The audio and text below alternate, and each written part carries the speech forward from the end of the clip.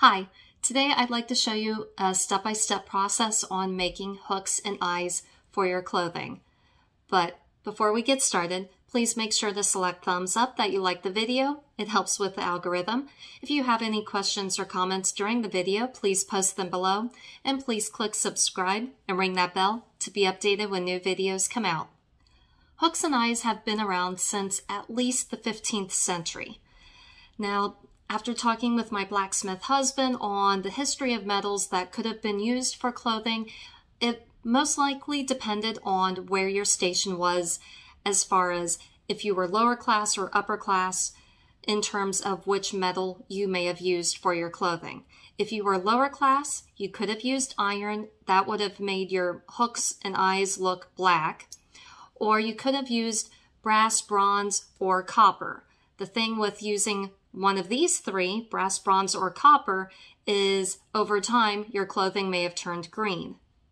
But those are cheaper metals. If you had the income to afford more quality hooks and eyes, because this isn't a consumable item, this is an item that, yes, you can use on your clothing, but then say something happens to your clothes, you can then remove the hooks and eyes, like say you have a bunch of holes on your clothes, so you can remove the hooks and eyes from the old item and transfer it to a new item. So if you had the money to afford more quality metal, then you probably would have used silver. And if you were upper nobility, most likely royalty, then you could have used gold. Although that is a very expensive metal to use on the inside of your clothing that most likely most people would not ever see. So probably silver was used instead of gold, but gold may have been used in certain circumstances. The next thing is what size metal would have been used. Well, you can go for a thicker metal, but the thing you have to remember with your wire, the thicker the metal, then the more difficult it is to move around. But just the same, because it's difficult to move around, it will hold its shape. If you go for a thinner wire, then that metal, it's easy to move around. You can make it into the shape you need it to be in, but depending on what you're using it for, like for example, we'll say a bodice, and you want that bodice to hold its shape. Well, if it's very thin wire, it could easily pull, and now your circle is now a funky oval shaped, and it's not holding its shape very well. So you don't want your wire to be too thin or too thick. But you also have to be able to move the metal around, and that varies from person to person. For example, I asked my husband to please bring home some wire for me to do this video for you. And this is what he brought home. Like I said, he's a blacksmith. He can, well, to give you an idea, he can lift me as well as our 4 children all at once. He is strong. So to use copper wiring, he pulled it apart, but this is still quite thick, and he might be able to move this around to make it into a hook or an eye, but I don't know that I have the muscle for that. With me, I prefer a simple wire, preferably about a 1/2 millimeter, which is a 24 gauge wire, is what I like to use. And then you have to have a tool. Me personally, I like to use my little jewelry plier here. It's a 3-in-1. And so as you can see, I have here where I can curl the wire around. In the middle, I can flatten the metal. And then right here are scissors where I can cut the wire if need be. Let me show you. So first, here is the jewelry tool that I will be using. Like I said, it's a 3-in-1. And up here, this is where I can curl the metal around the edges. Right here in the middle is where you can flatten the metal, and then down here is where the scissors are. This is to give you an idea of what modern day hooks and eyes look like. And if you notice, these aren't exactly modern. These are probably at least maybe 30, 40 years old. It came from my great-grandmother's sewing box. As you can see here, I have my wire. This is about 2 inches long, and for your Hook, you want your hook to be 1 3/4 up to 2 inches. If it's any longer than that, well, I guess it depends on what you want the hook used for, but for a simple hook like this, you want your wire to be 1 3/4 to 2 inches long. If you want to do an eye, a historical eye that looks similar to this, you want your wire to be 1 3/4 to 2 inches long. However, if you want to do an eye that looks like this right here, you want your wire to be 1 inch long. So first I'm going to show you how to do the eye like this. It's very similar to how you would do this type of eye, and I'll show you the difference here in a minute. So since I'm doing the smaller eye, this wire is too long, so I need to cut it shorter.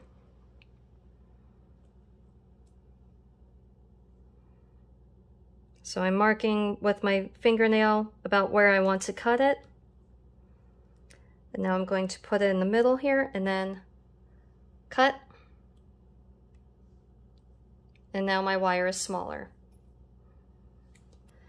Now from here, I'm going to take the end of my pliers here, grab the end of the wire, and then I'm going to curve it around.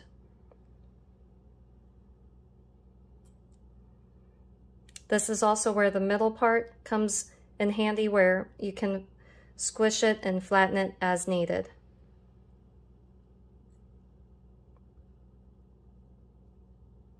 There's one side done. And now I'm going to do the same with the other side, and you want your two ends to curl in towards each other. So grab the end and curl it into the wire.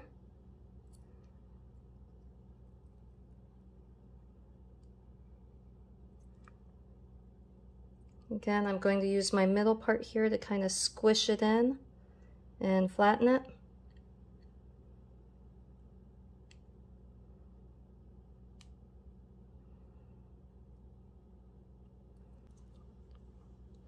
As you can see, I now have 2 loops, one on either side.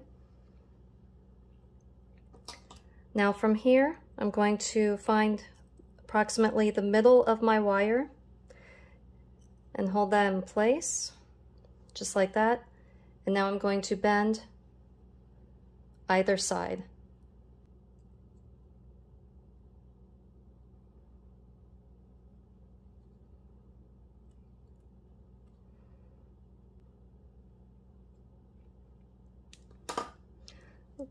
So this isn't exactly perfect, but it gives you a rough idea of how to do an eye.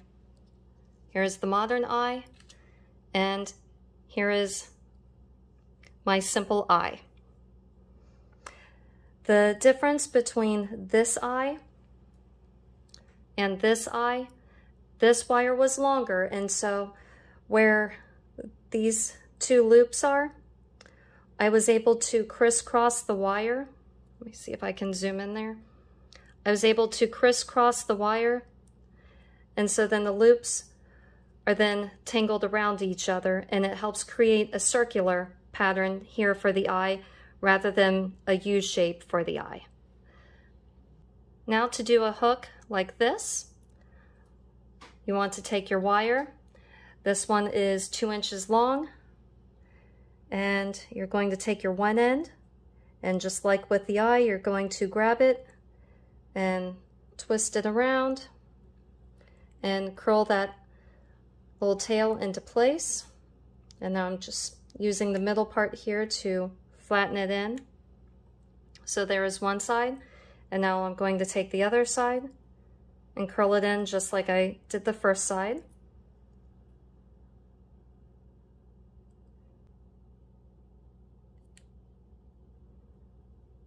There we go.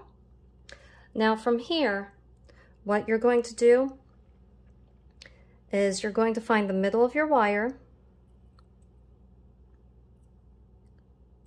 which is, for me, right about there. And I want my 2 loops facing up, because now I'm going to take my fingers and push the wire, oh, if I can get to hold still, push the wire down. And I'm going to try to connect the two sides together.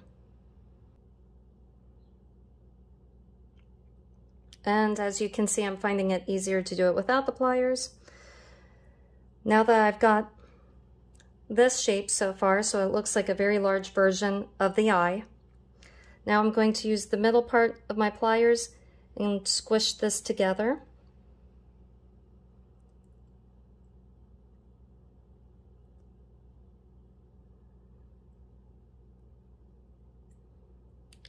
So here's what it looks like now.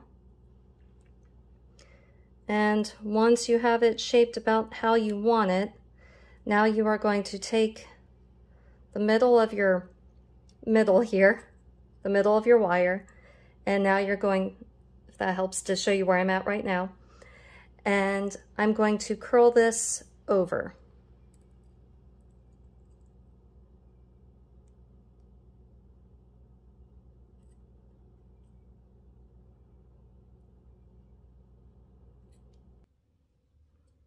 There we go. I have one hook done. That's from the side. Now, depending on which hook and eye I want to use,